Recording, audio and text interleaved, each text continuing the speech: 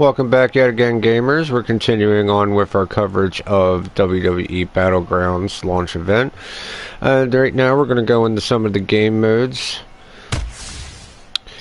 We're going to go ahead and start over here on the right, because everybody basically knows the campaign, you know, and we're still going to discuss it, but still.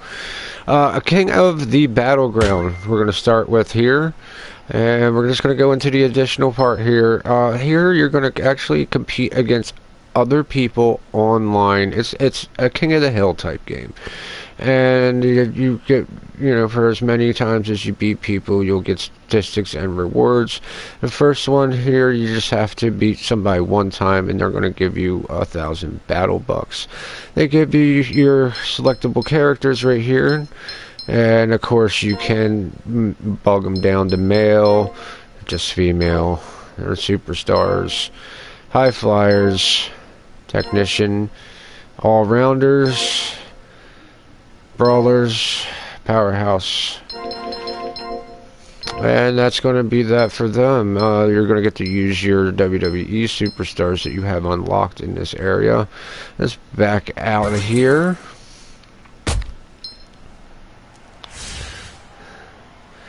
Our next online area is going to be tournaments.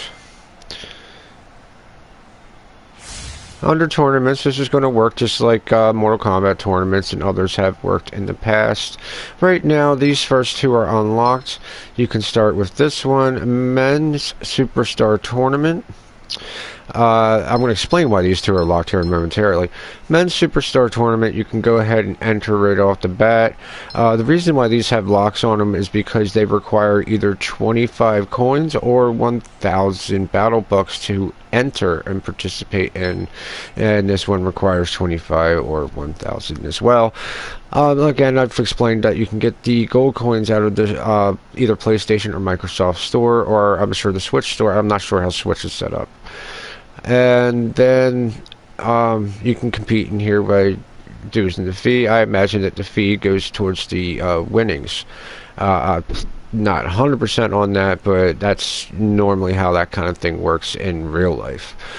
So that's your other online one. Here's where your created character is going to come into play. Battlegrounds Challenge. We have no created character at the moment, so we can't really do much here. We'll cover that at a later date. Campaign. Campaign, it's not what you think. You're not going to take a WWE superstar in a campaign here.